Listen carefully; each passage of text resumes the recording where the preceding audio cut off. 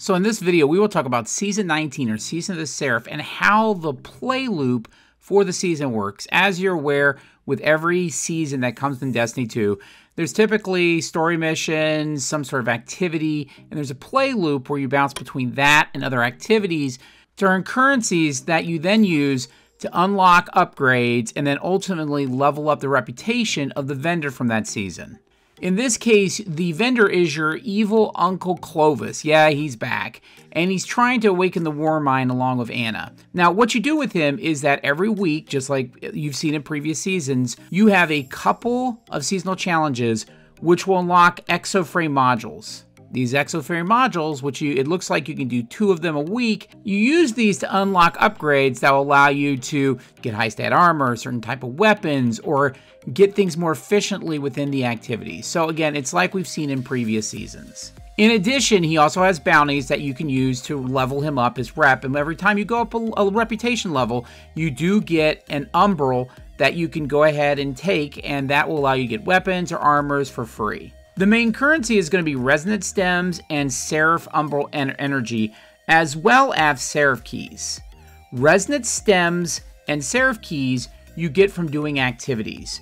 The Seraph Keys you get more frequently, you get larger numbers. The Resonant Stems you get less. The Resonant Stems you actually need, along with Seraph Umbral Energy, to focus weapon engrams. And then the focus armor, you only need Seraph Umbral Energy. Again, the Resonant Stems and Seraph Keys you get from doing all sorts of activities. In fact, one of the most efficient ways is to probably just go in and do public events, right? Heroic public events give you quite a bit. The Seraph Umbral Energy, that's a little bit different. You get that from upgrades on your seasonal pass, or from actually opening up chests that you get when you get into heists. And let's talk about the heist for a minute. The heist is an activity where if you took Wrathborn Hunts and the old Warmind events and you smushed them together, you'd have an ugly baby. No, seriously, it's interesting, but again, if you played those seasons before, especially the Warmind one, it's gonna seem a little repetitive. But how it normally works is you start at the very beginning, you're going towards the bunker, you have to defeat some enemies, and there are these towers that are kind of like, you know, Lord of the Rings, Eye of Sauron looking at you. If you let yourself get seen for too long, then you'll actually die and you'll have to respawn. So you'll get through, kill the enemies, get close to the tower, and then go inside the first part of the bunker. As you go in further into the bunker, you're going to have an area where after you kill some enemies, you have to protect the ghost for a while, right? We haven't done that before. You protect the ghost for a while, and then it'll unlock the ability to go further into the vault. Then you'll have a puzzle that you have to avoid or you die. Then you will actually get to an area where you have to breach the vault with lasers. And so what you do is you split up into, basically one person goes one way, one person goes the other. You pick up lasers and you use those to take the seals off the vault. Once you're through that, then you go in to the final boss. The boss is pretty simple. You kill enemies, hurt the boss.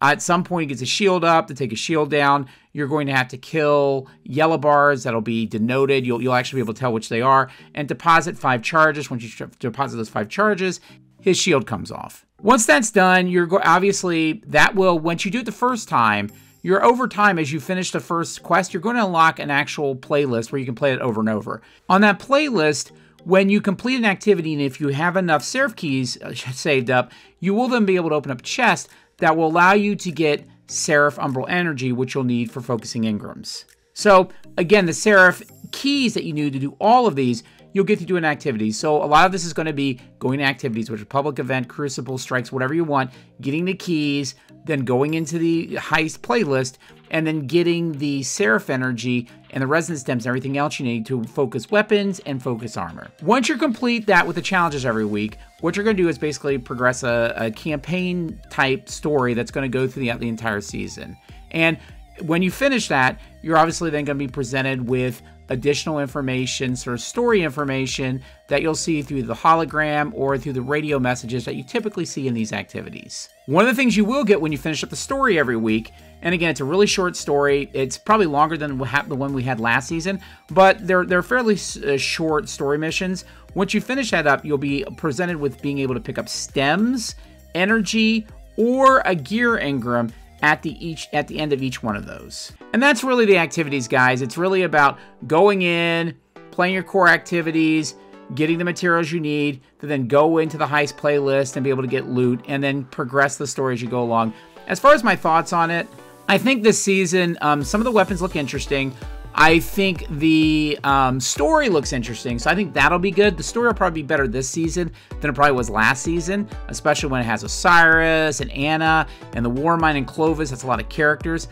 But I will tell you, the activity itself is a little underwhelming. The good news isn't terribly long, but again, taking Wrathborn hunts and combining it with the Warmind activity, both which were some of the, actually the most subpar activities we had in Destiny 2, probably not best use of our time. But again, if you want to progress the story, that's what you're going to need to do. That's the video, guys. If you like it, feel free to like the video, subscribe to my channel, join my Discord, and I'll see you Guardians in the Tower.